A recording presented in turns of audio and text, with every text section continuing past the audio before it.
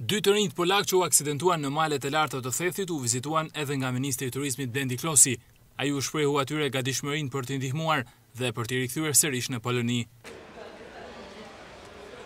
Ne vizituam një prej turistëve të aksidentuar dje në malet e Shkodrës, një turist i cili vjen nga Polonia, e cili në fakt shërben edhe si destinacioni kryesor i turistëve që vinë në vendin tonë. Arsyeja që ishim këtu është natyrisht për të shprehur atij dhe nëpërmjet turistit gjithë familjarëve të shërim të shpejtë edhe për t'i uruar dhe me një konjak tradicional shqiptar që të kujtohet pak më shumë Shqipërinë dhe po ashtu drejtori i zonave të mbrojtura i afruam një set me hartat të Shqipërisë për të pasur më shumë informacion. Zonat e mbrojtura, siç ndodhi dje, ishin pranë dhe arritën të shërbejnë turistit për ta shpëtuar dhe i shpëtuan jetën.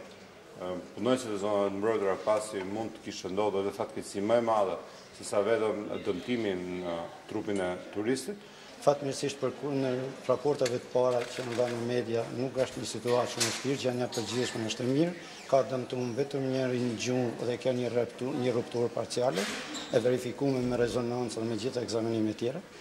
Ti janë dhënë gjithë ndihma mjekësore në nevojshme.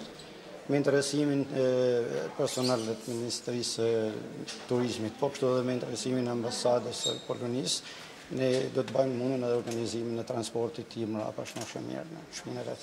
Gjatë vizitës ai ishte i shoqëruar edhe nga Gjimdardha, madje ministri e theksoi dhe falenderoi drejtorin e administratës së zonave të mbrojtura a Gjimdardha pasi u erdhi në ndihmë turistëve, por personi në fjalë është një prej atyre drejtuesve që kanë dhënë dorëheqje nga ky post pas urdhërit të kryeministrit për t'u zëvendësuar nga gratë. I pyetur nëse do të pranonte dorëheqjen e tij, ministri u përgjigj në këtë mënyrë.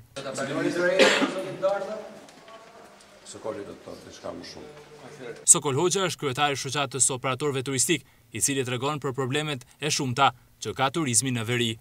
Megjithëse Shqipëria pret një numër shumë të madh turistësh, ka thua që caktohen disa rregulla si teknike edhe për këtë zonë. Pra, duhet infrastruktura, duhet komplet me harta teknike për këtë zonë, për këtë kamësor. Këto njerëz duhet të shkruhen dikun, duhet të jetë licencuar, duhet të paguajnë taksën e tyre, pra atë taks minimum, pra që do të thotë të jetë turista legal.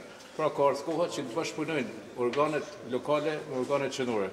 Është një gjë e mirë kur ministri deklaron, zakonisht deklaratat e tij i ka vënë në funksionim, por për mua shoh se ka shumë vend për me bë, sidomos tek hartat teknike specifike për zonat e larta nëpërmjet pushtetit lokal, zonave të mbrojtura dhe pushtetit qendror.